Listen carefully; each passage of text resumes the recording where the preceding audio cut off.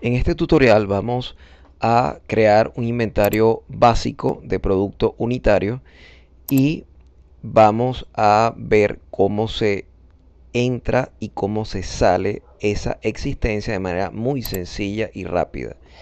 Entramos en modo supervisor al sistema, ya que estas funciones solo tiene acceso el usuario maestro o supervisor o administrador o jefe de compras.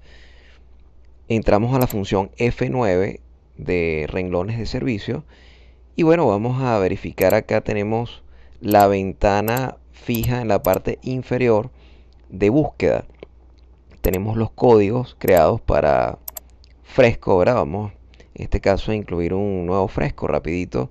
Cerramos la ventana de búsqueda, le damos al botón incluir abajo a la izquierda y colocamos arriba el código, en este caso por ejemplo fresco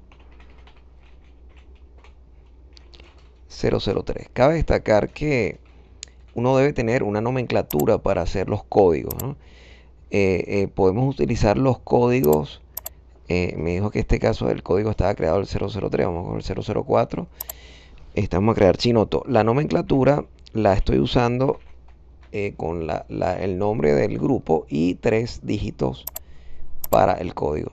Pero podría perfectamente usar la pistola láser para capturar pues el código de barra del producto en sí, que es lo correcto. Pero cuando trabajamos en el ambiente táctil, por ejemplo, se puede hacer así con códigos directos, porque la búsqueda la hace el sistema luego.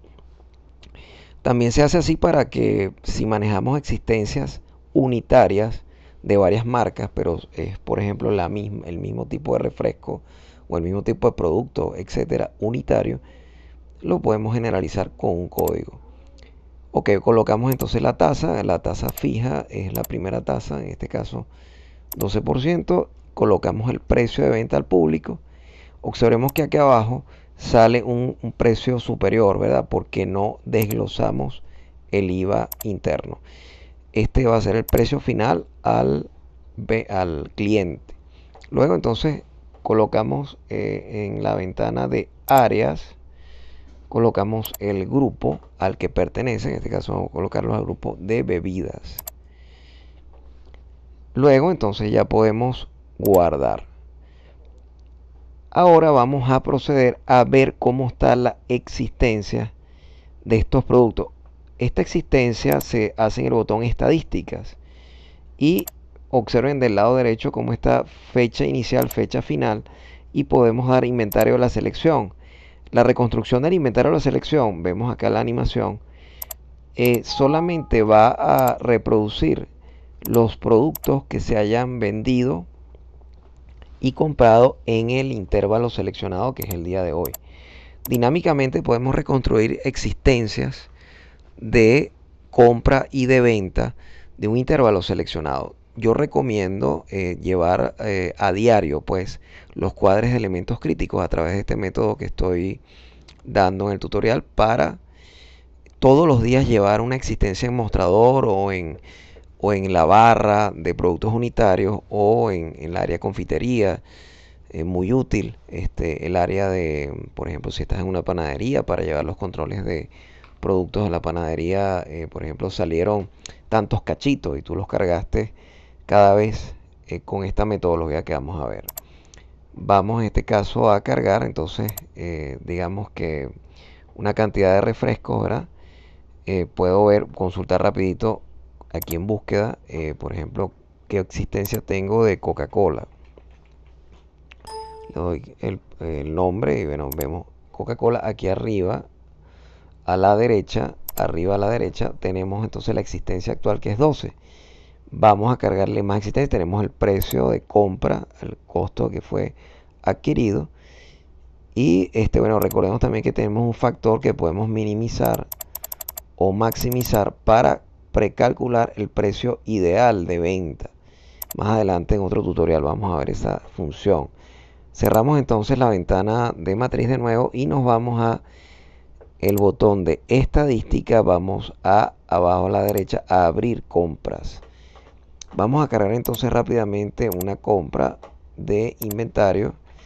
Esto, pues aquí podemos colocar el proveedor, podemos ceñirnos a la factura de compra, cada vez que llegan las facturas de compra podemos cargarlas automáticamente aquí, o simplemente hacer un chequeo de inventario mostrador todos los días. Aquí vamos a colocar el código número 1, apretamos F6 y colocamos el código del fresco que está llegando, en este caso por ejemplo el 004, que es el que acabo de crear.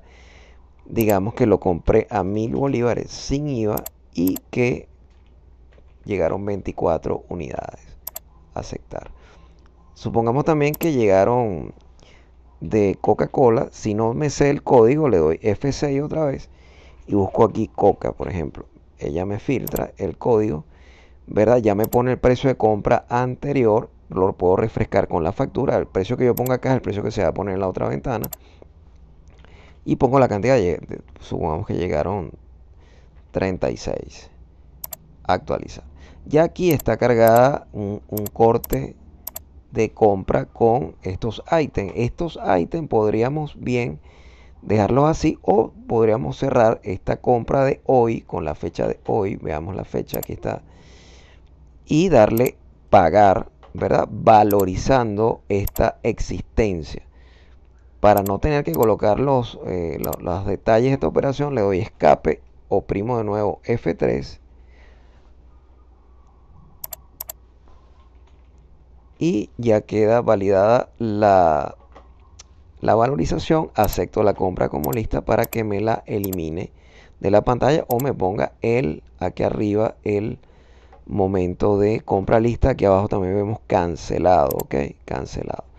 Cerramos esta ventana y vamos entonces a la reconstrucción del inventario. Vamos a darle inventario de la selección. Bueno, tenemos que preseleccionar qué productos queremos. Vamos a seleccionar el grupo bebidas. Seleccionamos bebidas, quitamos el selector de coca, apretamos en bebidas, aplicar filtro. Vemos cómo está preseleccionado todo el grupo de bebidas. Y vamos a reconstruir del lado derecho el inventario. Veamos, fíjense cómo está actualmente cargado. 36 entradas de Coca-Cola y 24 de Chinotos el día de hoy. Vamos a entonces hacer una venta ficticia para hacer el demo de cómo se carga. F1, la nueva compra, en la nueva venta, perdón, seleccionamos una de las áreas. En este caso, bueno, tenemos cargada aquí una Coca-Cola en esta área de cantidad 2. Vamos a cargar otra. Si no me sé los códigos, F6 o pistoleo el producto si está con el código de barra. Vamos a sacar pidieron unas 2 colitas adicionales. Vamos a crear otra área, el área 002, con otras 2 Coca-Colas,